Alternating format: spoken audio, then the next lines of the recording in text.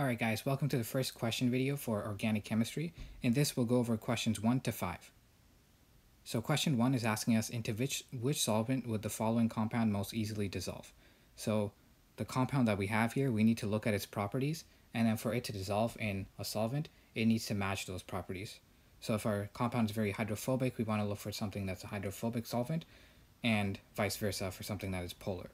When we look at our compound, we see a lot of carbons, and we especially see that we have these aromatic rings, so 6 carbons, a lot of hydrogens there as well. So for the most part, this compound is pretty hydrophobic, but then we have to keep in mind that we have oxygens. And so in the oxygen, we do have a dipole moment going towards the oxygen in the bond that's between the carbon and oxygen. So we have a delta negative on the oxygen, delta positive on the carbon that's attached to it. So the main point here is that we do have a dipole moment, so the molecule does have some polarity. So it's mainly hydrophobic, but there is some polarity. So the thing that would be best for dissolving this is something which is an organic solvent, but it can dissolve polar substances. So we don't want to use water. That would be incorrect. That's for something that is largely polar and aqueous, but this compound is organic and it has some polarity, but it's more so hydrophobic. So water would not be good. Ether, that would be an alright choice because it's an organic solvent. It can dissolve polar solutes, so that is good. Hexane would not be good. It is an organic solvent, but it's just a carbon chain of 6 carbons, so it's all hydrophobic. But this molecule does have some polarity, so if we had just a hydrophobic molecule without those oxygens, hexane would be a good choice. But in this case, because of the polarity, ether would be better. And then H2O2, that's hydrogen peroxide, that's similar to water. It also dissolves polar compounds, and hydrogen peroxide is usually, when it's bought as a reagent, is usually dissolved in an aqueous solution. So it would be the same as water. And so the best solvent would be ether, once again, because it's an organic solvent and because it has polarity to it. In question 2, we're asked which of the following amino acids does not have a polar side chain. So for this, you need to have all the side chains of the different amino acids memorized, and then you should also know, based on what groups they have, if they're polar, if they're hydrophobic, and so on. And so this question is really just one of memorization, and if you have these side chains memorized, you will know that serine, threonine, and asparagine, all 3 of these, they have an oxygen in their side chain. And what we're asked in the question is which of the following amino acids does not have a polar side chain. So we're looking for something that is not polar, meaning that it's hydrophobic.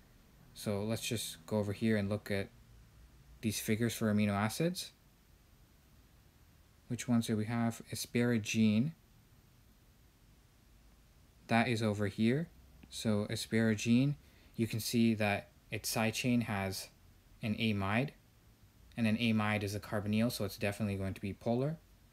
And then we were also talking about serine and threonine. Yeah, they're right beside it.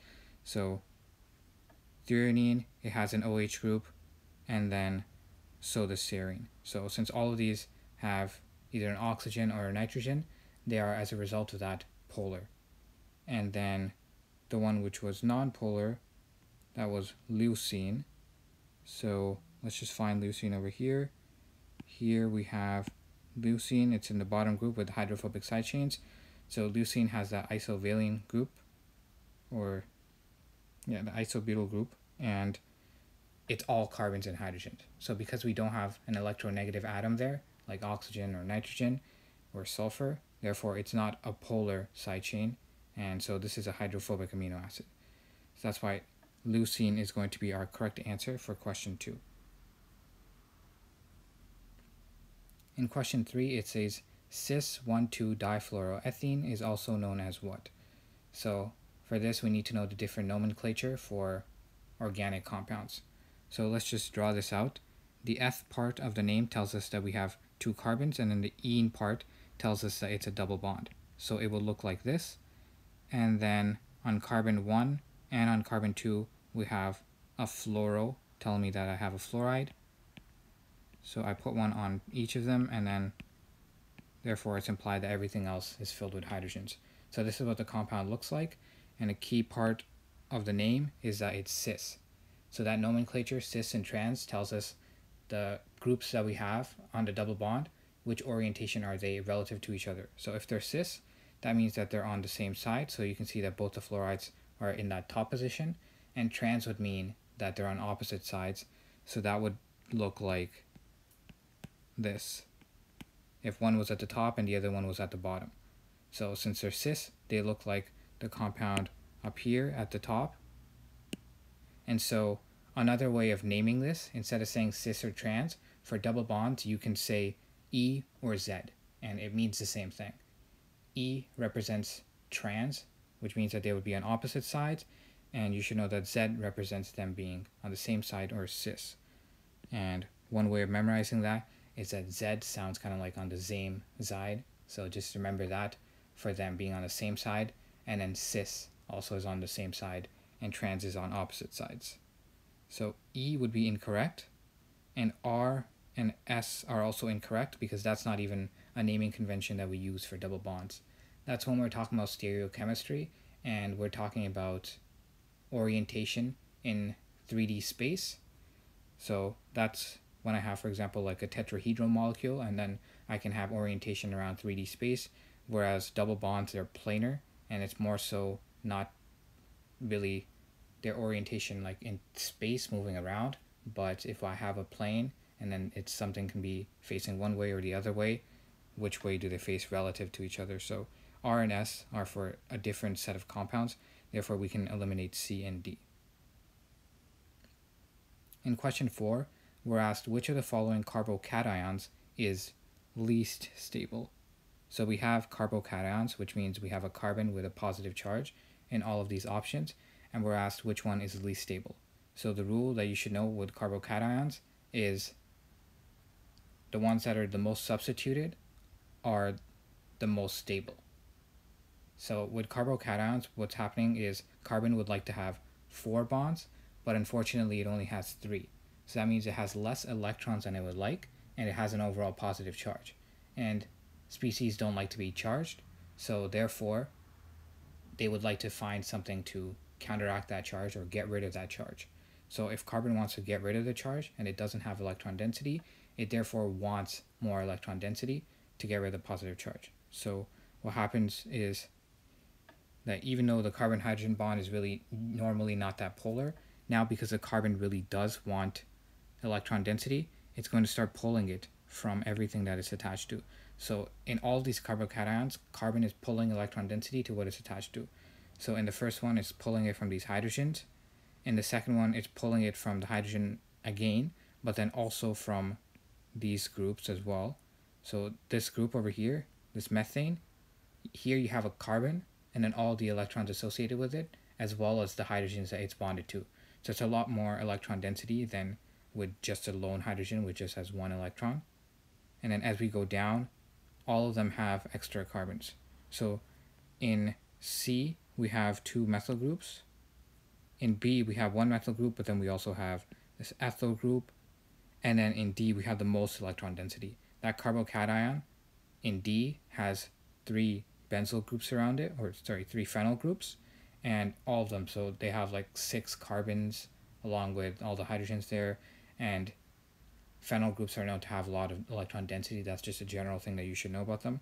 So with all of B, C, and D, there is a decent amount of electron density for the carbocation to pull in.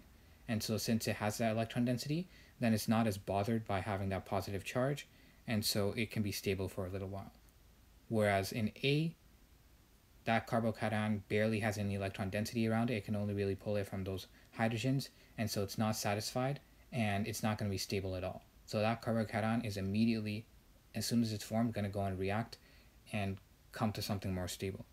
So therefore, the least stable in this question is going to be option A. And once again, just understand this is all because of electron density. In question 5, we're asked, which of the following functional groups has the most stable conjugate base? So we're talking about conjugate base here. So anytime you have an acid, when that acid reacts as an acid and then loses its protons, or whatever definition of acids we're talking about. When it reacts as an acid, the resulting species is now the conjugate base. So that species has some ability to act as a base, and then if the acid lost a proton, the base can grab a proton and go back. We have that equilibrium. So if we're asked which of the following has the most stable conjugate base, that means that this conjugate base stays around for a little while, which means that if we have an equilibrium going between the acid and the conjugate base, well, it's really not a balanced equilibrium. It goes more so to the right because we get the conjugate base, and then it's stable, meaning it doesn't really react and go back to the left. So if we have something which has a very stable conjugate base, that means we are also saying that we have something which is a strong acid. So in this question, another way to think about it is which one of these is the strongest acid. So an alkyne group, that would be if I had a triple bond and then one side had a negative charge, this would be the conjugate base. An alkene group would be a double bond with a negative charge. A carboxylic group, that's when we're talking about a carboxylic acid. It would look like this. And then an alcohol group would look like this. And so of these, the one that is most stable is the one in which the proton can be most easily removed. With a triple bond, it's not easy to remove the proton at all, or relative to the other ones. It is more easy than, say, an alkene, but it's still not that easy to remove a proton from an alkyne group. So if we have this negatively charged triple bond, it's going to go and react, and it's going to be a strong base. So we can't say that is the most stable conjugate base. So we're asking which one is the weakest base. And then the alkene group, similarly, if you rip away a proton from a double bond, you need a very strong reagent to do that. And then this resulting base is very strong, and it has a very high desire to go and grab another proton, so it's going to grab another proton, be a strong base again. And then between a carboxylic acid and an alcohol group, you should know that carboxylic acids are more stable. So both of these can be generally stable, but we often in organic chemistry see alcohol groups act as bases. So the O minus in the alcohol, that OH, it can go and act as a base, but we almost never really see this carboxylate go and just act as a base on its own, unless we're really talking about kind of like an equilibrium, like when we talk about acetic acid and the buffer that we can form from it. But another clue for this is that you should know that when we talk about all the different carbonyls, the one that we say is the most stable or the least reactive is the carboxylate, which is the deprotonated carboxylic acid. And the reason for this is resonance. So once this carboxylate is formed, what happens is this negative charge donates into the carbonyl, and then it's moved over to the other oxygen. So what that would look like is this. So the negative charge in the carboxylate is shared between the two oxygens, whereas that negative charge isn't really shared between atoms in any of the other options that were given. So the carboxylic acid, that produces the most stable base, and it also is the strongest acid of the options given. So due to that, those two answers give us the right answer. They allow us to choose. There are two ways of looking at what the right answer is to this question, and then they allow us to choose the correct option of the ones given. So C would be the correct answer for question 5. So that's it for the questions for this video, and we just want to remind you that we have a course up on teachable.com, and in that course we go through a lot of different things like schedules, and we explain how I got a 99 percentile on my MCAT. So we go through schedules. We also have lessons delivering the different topics so that you actually understand what you need to just at the level that the MCAT needs you to, and we don't make it way too complicated. And then most importantly, we have a lot more questions in the course. So if you enjoyed what you saw here, me going through different questions and breaking down what the question is asking, as well as why the answer is correct and why the other options are incorrect, then make sure to check out our course in the description below. And that's it for this video. I'll see you guys in the next video.